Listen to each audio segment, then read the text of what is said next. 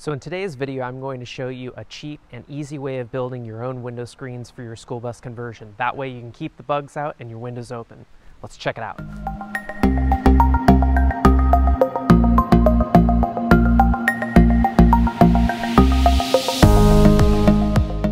So these are all the supplies that you're going to need in order to make your own screen. You need screen channel,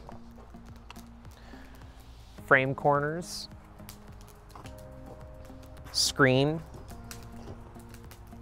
spline, spline tool. You'll need two different sizes of punches. This punch is going to be for making divots in the screen frame, and then this punch is going to be for pushing in the corners of the screen spline.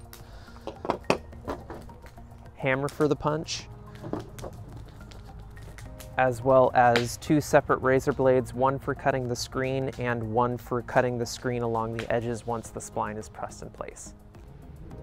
Okay, so when you go to make your screens, you're going to want to go through to each individual window and measure the width and height so that you know exactly what frame size. Once you have that measurement, you're going to take 3/4 of an inch off of each end, so 1.5 inches total to accommodate for your two corners that are going to go in place. On our Bluebird All-American bus, not every window was exactly the same width, so we went through and measured each individual window and then cut the framing accordingly. You're going to want to take your two shortest pieces with the channel facing up and the grooves facing in. You'll slide each corner so it looks just like that. Then you'll do the same thing with the other piece.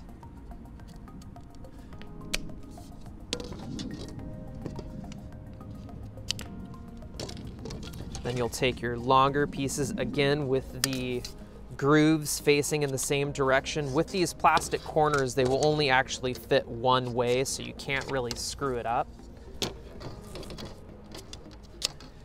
And just like that, you have your assembled screen frame. Now you're going to take your punch tool with the divot end, and you're going to place a little indent in each one of the screen frames. This presses it in just a little bit to make sure that that corner stays together. And so you'll just go around and do that on every single one of the corners.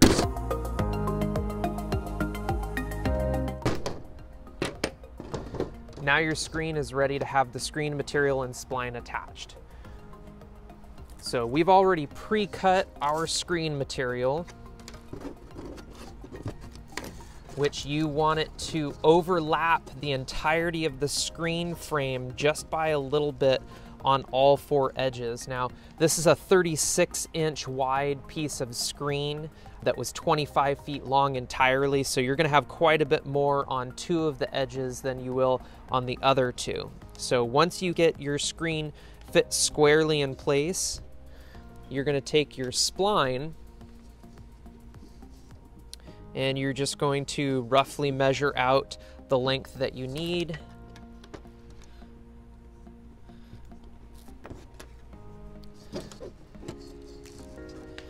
And on this first one, you don't have to worry about it getting pulled too tightly,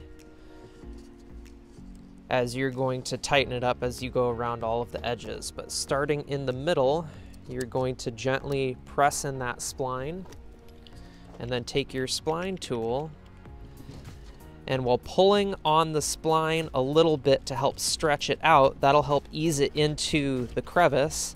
And now you'll just take your tool and go along, and you can see it pulls the screen tightly into that channel. And then you go the other direction.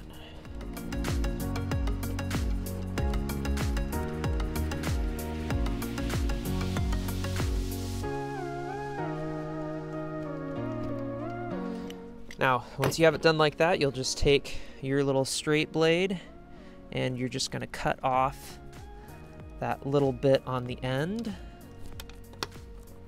and take your small punch tool and press that in. And then do the same on the other side.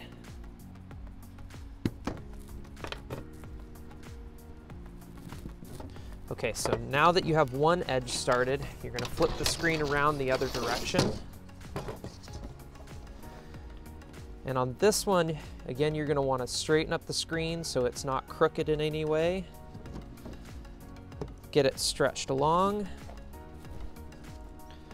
Take your piece of spline.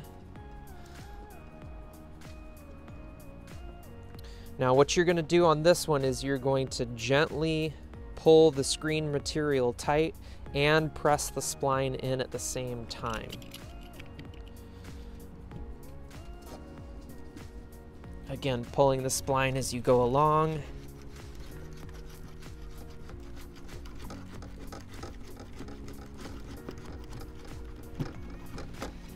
And then coming back the other direction.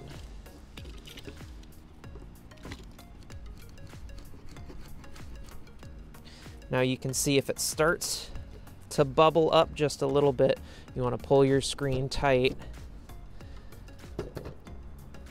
Again, pulling your spline at the same time, and then come back and you'll see that disappear.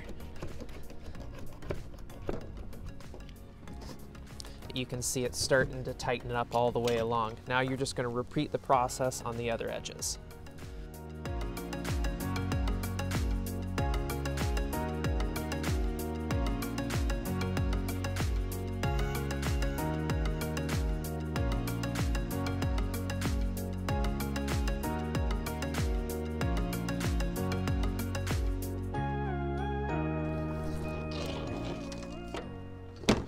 Okay, and just like you did on the other one, now on this final piece you want to make sure not to pull it too tight, otherwise you can see it's going to bow the frame in. So you just kind of roll it over the edge. And I actually found on our screens it worked better to have the screen material be a little looser than tighter, because that way the bus can still flex as it's going down the road and not worry about bending or popping the screens out of place, even though they will be somewhat screwed in and tacked in place.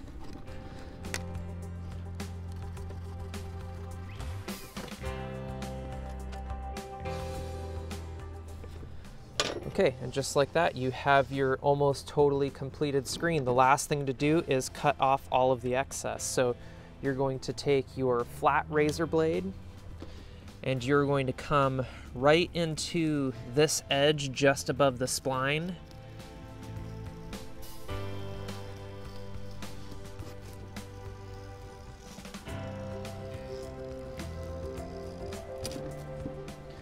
See, that cuts it perfectly away, and then just go around all the other edges and do the exact same process.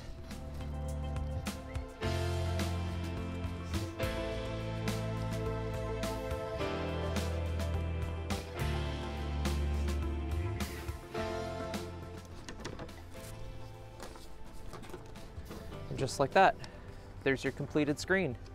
Now it's time to just get it put in place. So the tools that you'll need in order to install your new window screens is a cordless drill with a 1/8 inch drill bit. Now this is a cobalt drill bit, which is meant for hardened steel. A cordless impact driver. You can also use your cordless drill if you don't have an impact driver, but the impact driver will make it a little bit easier using the self-tapping screws that I'm going to show you next.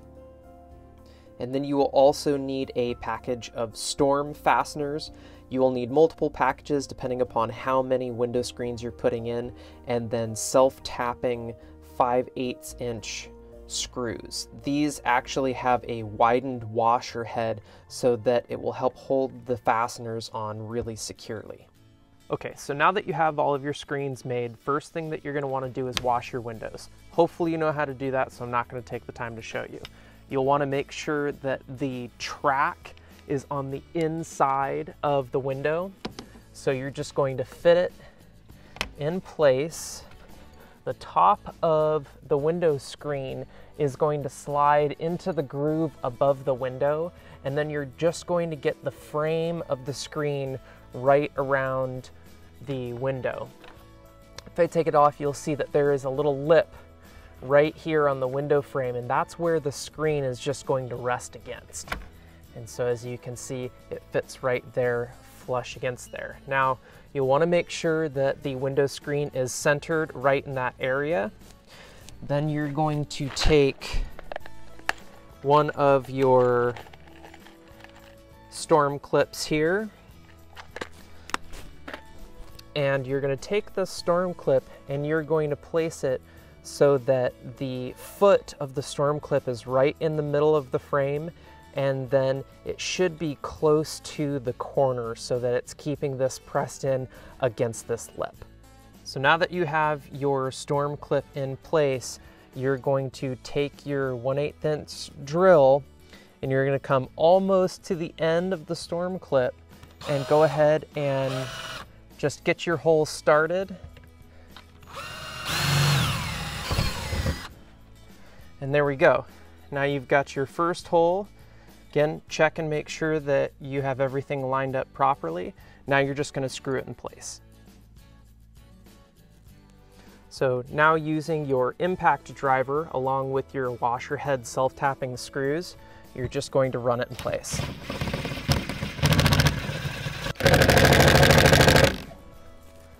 And just like that, your screen is fixed, nice and tight, and firmly in place. So now that you have your hole tapped with your screw, you'll just want to come back and put a bead of silicone on that hole and then put your screw back in place to make sure it's watertight. Okay, so I went ahead and already drilled my second hole. Now I'm just going to secure my storm leg.